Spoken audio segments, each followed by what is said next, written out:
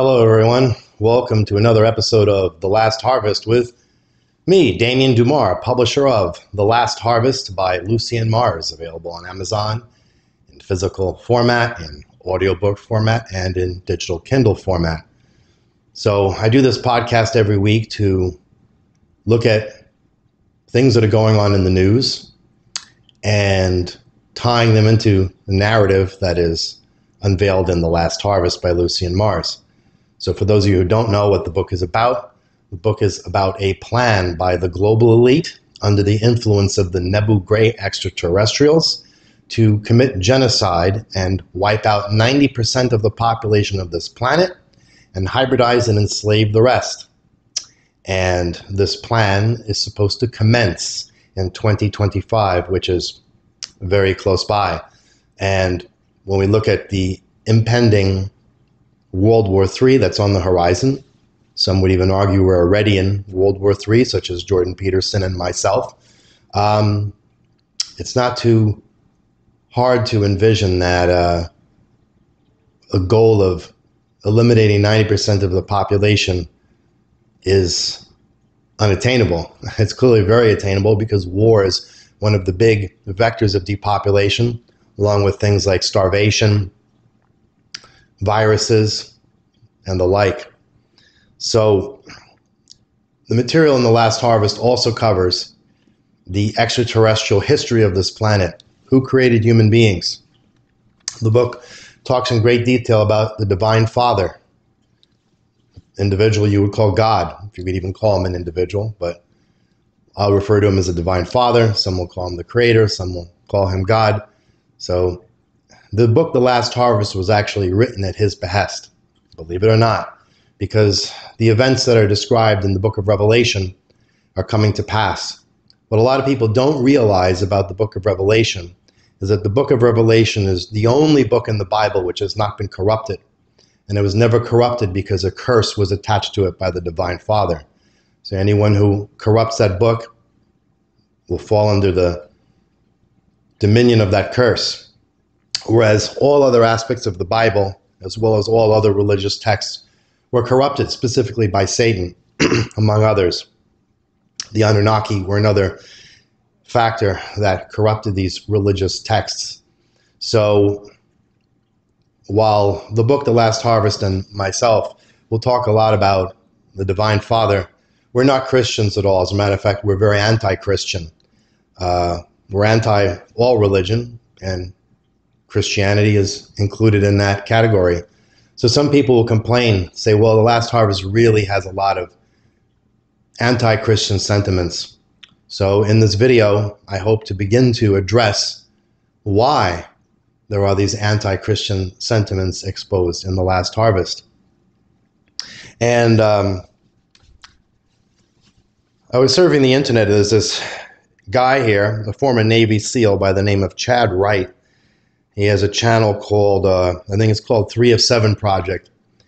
And the man, of course, was a Navy SEAL, becomes a born-again Christian, not realizing that when Jesus says in the Bible, you must be born again, he was talking about reincarnation and not talking about what Christians consider being born again. And Chad Wright, I think, even now operates as a preacher, thumping around with his Bible, walking on stage, not realizing he's already damned and bound for hell. So the question is, well, how can you say that? Well, he violates thou shalt not kill. He joins the military. He goes off to foreign lands to kill people he doesn't even know. This is a huge sin. Now, I know that I will probably piss off a whole lot of people who are all about, well, I'm a veteran, I served this country. Well, it doesn't really matter. I hate to tell you this, but it's the truth. Human beings were never meant to go to war. And the fallen angels, such as Azazel, who taught humans how to take up arms and fashion weapons and go to war, were punished most severely by the Divine Father. Human beings were never meant for war. They're terrible at it. They have no chance against the other extraterrestrials out there who regularly are experts at warfare.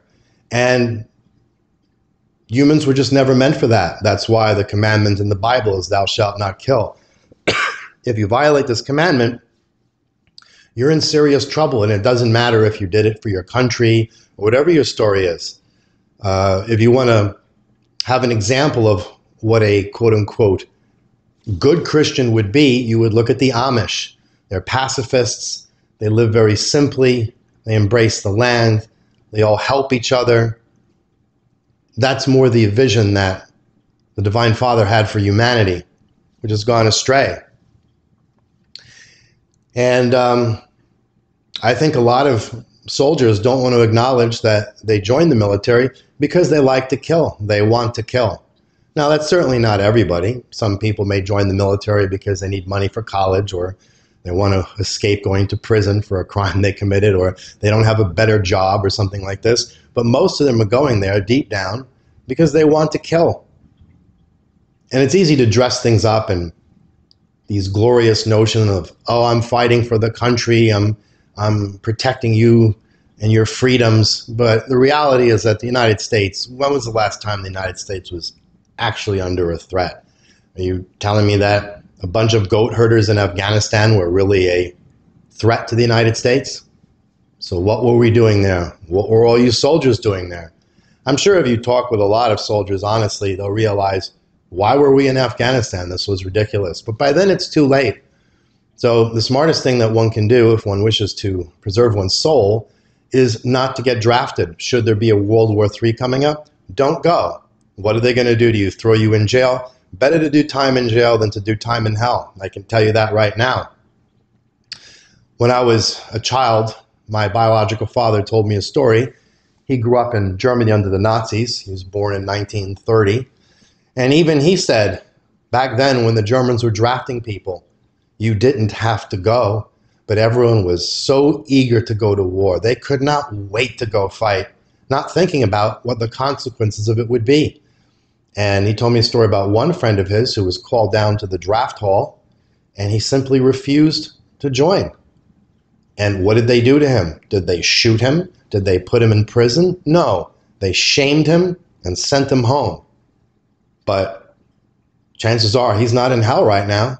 So who cares about the shame? And all those soldiers who shamed him, where are they right now? Ask yourself that. Because they're all there violating thou shalt not kill. This is not a politically correct or comfortable fact, but people need to know this reality.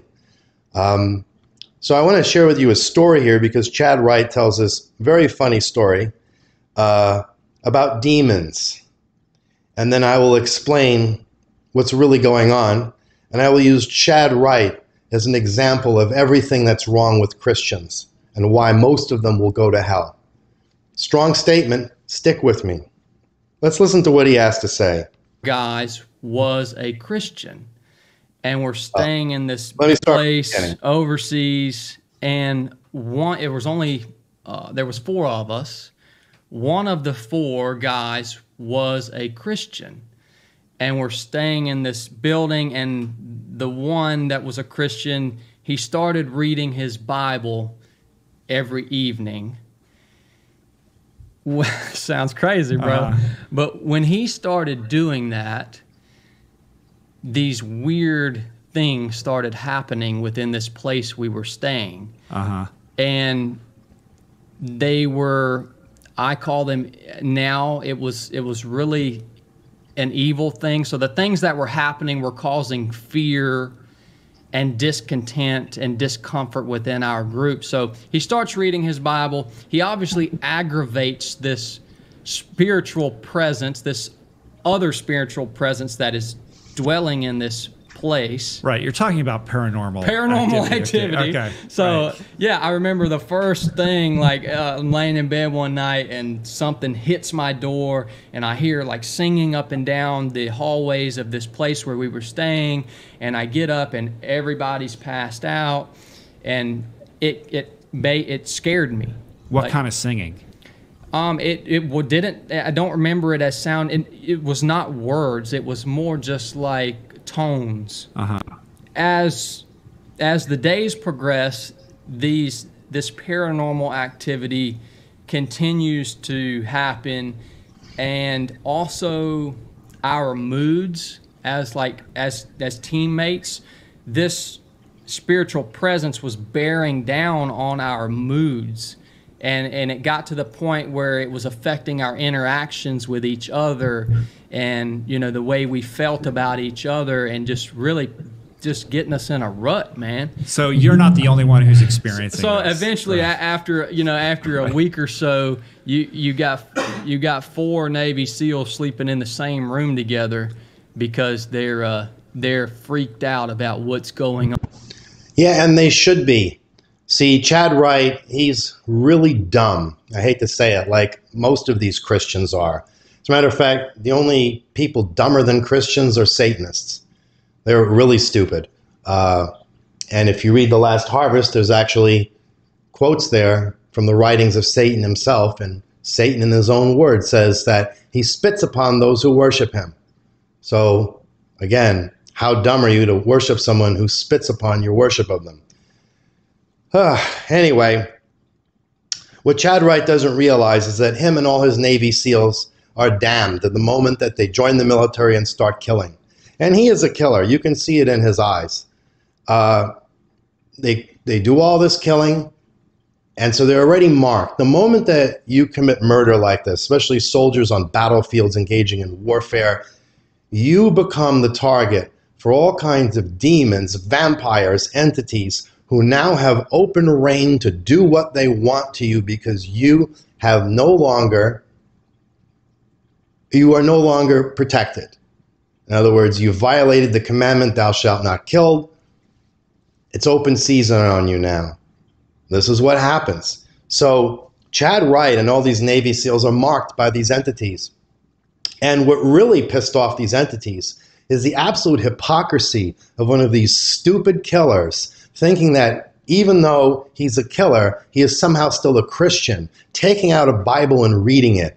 I mean, if anything upsets some of these entities, it's the utter hypocrisy of this. And of course, they come and harass you because Navy SEALs aren't badass when it comes to some of these entities. They won't stand a chance. Even Chad Wright, in another interview, went into more detail about how fast they all broke down.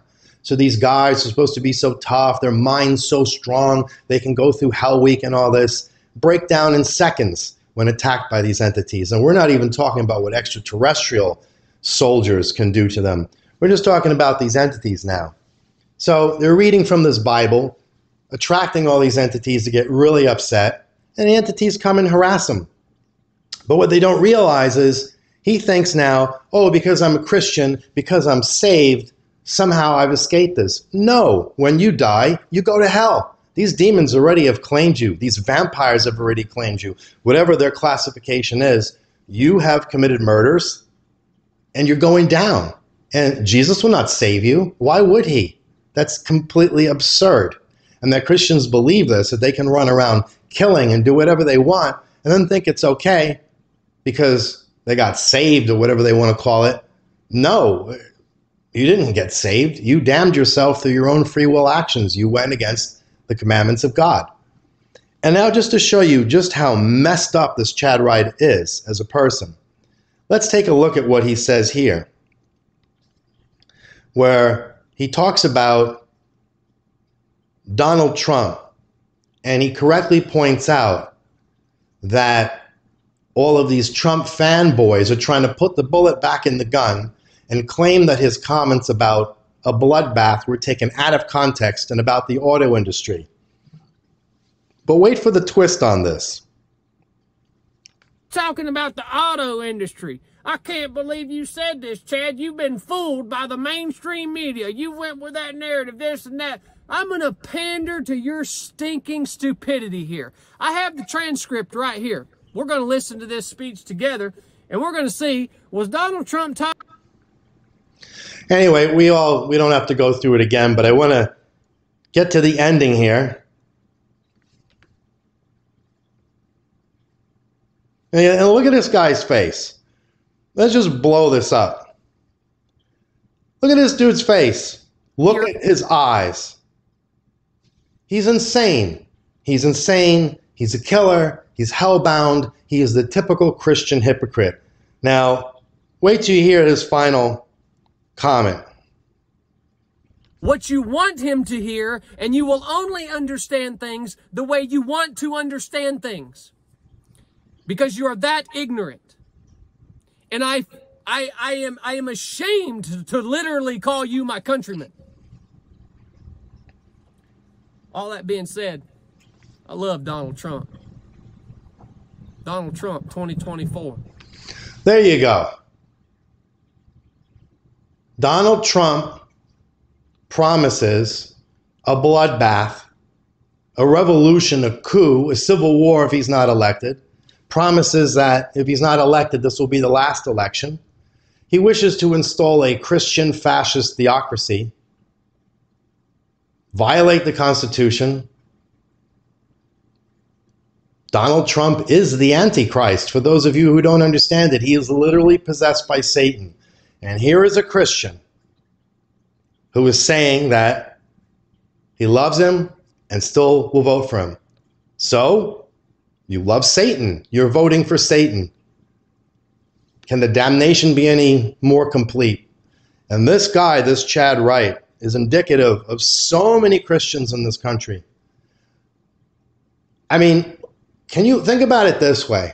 Mike Pence, who was Donald Trump's running mate, and probably one of the most exemplary, stereotypical Christians there is, the moment that he doesn't wish to help Trump to do anything illegal, Trump demands that he be hanged. And all these Christian supporters carrying their Trump and Jesus signs, also running around with the news, trying to hang an exemplary Christian. Who would want to be a Christian? Think about it this way. Who is responsible for the death of more Christians than anyone? Other Christians. Don't believe me? Go into Wikipedia. Look up all the wars in Europe that were fought between Catholics and Protestants. And it's just Christians killing Christians. Look at the Inquisition. Christians killing Christians. Who would want any part of this? Does this sound to you like this is what Jesus wanted? I mean, just think about this. I mean, this guy's talking about how ignorant everyone is, and he's probably the stupidest person there is, except for a Satanist. So, Jesus wanted you to join the Navy SEALs and commit murders, right? He wants you to vote for the Antichrist. He would want you to subvert the Constitution and bring in a Christian fascist theocracy into this country? Really? Man, and this is problematic. I really don't know what to say when I hear things like this from guys like this. But, I mean, in the end, it doesn't matter. They're all already judged. They're already damned. There's no reason to get upset about it. It's just, it's pathetic, honestly. For those of you who think I'm getting a little bit out of control here by saying that Trump is the Antichrist, there's an article here that was written by Lucien Mars. It's on vampireashram.com. that talks about Nostradamus and Jesus both agree Trump is the Antichrist. And it goes into great detail, providing the evidence as to how and why Trump is the Antichrist. And we are actually in the book of Revelation right now, and things are unfolding. Here's an article that came out. So Donald Trump, he's posting on his Twitter pictures of Biden hogtied in the trunk of a truck. Yeah, I suppose that he's talking about the auto industry, right? Because he is in the back of a U.S.-made truck. So no, he's not threatening Biden, no, with kidnapping him, tying him up, and putting him in the trunk of a car, or actually the back of a truck. No, this is it's symbolic. It's a metaphor. As Joe Rogan would say, it's a very unfortunate choice of metaphor, but he clearly is talking about the auto industry again, right? You stupid, stupid people. Incredible. Right in front of your face. Bloodbath. No more election 2024. Biden in the back of a truck, hogtied. Hang Mike Pence. Take over the Capitol. At what point do you not see what's going on? Now, I know a lot of you think it's funny. You go, oh, well, that's great. This country sucks. It's all corrupt and blah, blah, blah. Well, if you think this country sucks so badly, go to another country, see how much you like it. I'm sure you'll want to come back here. People all want to come to this country for a reason. There's no arguing with this, no debating it. What other country in the world has the kind of immigration that the United States does? Is there any other place people would want to go? No. So people think, oh, this country is terrible. I just want to tear it down. Yeah, so let's vote for the Antichrist. That's a great idea. You think it's bad now? Just wait. Yeah, when Trump makes himself a dictator, starts putting people in FEMA camps, starts putting all those guillotines to use that they ordered, when he starts turning on every other Christian just like Hitler did, what, that's going to be fun? Some people would say, oh, you're being dramatic. It undermines your credibility. Not being dramatic. This is what's going to happen. Think about it. Now, there's this guy here. This is John Williams, I believe is his name. And he has a really great channel. And he talks about economic factors and how government policy affects economic factors. And he talks here, I won't play it, about the Baltimore Bridge collapse. And when we look at the Baltimore Bridge collapse, we have to understand that one of the vectors of depopulation is starvation and famine. And supply chain disruptions are part of that. If you want to trigger a civil war, for example, you want to cause supply chain disruptions in the country. So a lot of these supply chain disruptions were being tested already during the recent trials we had. I won't say the word because I don't want to get banned on YouTube. But containers were sitting in ports, ships were backed up for months, and we began to see the damage this caused. Well, taking out a port, one of the major ports in the United States, it just slowly boils the frog, so to speak. Now, people say, well, it was just an unfortunate accident. Now, I have no evidence that it was anything beyond an accident. However, I would like to point out that when they bring a boat like this into the port, they use a local captain who's familiar with the procedures and the waters over here to guide the boat in. And if you notice, I didn't see any tugboats guiding this container ship in. Now, I'm not an expert on maritime regulations at this port. Perhaps they don't need tugboats to navigate, but throughout my life, I always see tugboats. So I have to ask myself, where were the tugboats? It just seems highly suspicious. Of course, I have no evidence for this. This is pure conjecture, but I find it very suspicious when a container ship with an experienced pilot suddenly runs into a bridge, takes the whole bridge out, and then blames a mysterious, unexplainable power failure as the cause of it. Well, we lost all power on the boat and everything went completely blacked out. Okay. It sounds fishy. Again, I can't say anything with any conclusiveness, but it is very strange. And the reason I bring this out is not so much to speculate on the bridge and whether there was a conspiracy involved here or not, but just to point out that supply chain problems tie into one of the vectors of depopulation, and they're a major factor in creating civil unrest, because when there's no food in the supermarkets, people are on edge. They're much more inclined to loot. We can see whenever there's a hurricane or any kind of inclement weather coming, how people do runs on supermarkets and super centers and take everything there is in sight. It's just not a good look. Finally, here I want to point out this Russia unleashes, well, basically they dropped an air fuel bomb on a target in the Ukraine. So an air fuel bomb such as this, I don't want to go into big technical explanation about how they work. It's sort of like the closest thing you can get to a nuke without using a nuke. And the story reminds me of how profilers of serial killers used to say all the time that serial killers usually don't start killing people. They start killing and torturing animals and eventually work their way up to people. So I find it sort of similar in my mind that they're getting used to bigger and bigger explosions. So it's going to be very easy to transition over to nukes. And I find that somewhat alarming. So again, to get back to the Christian issue for a moment, it's a very big deal because Christians don't seem to realize just how far afoul most of them have strayed from the commandments.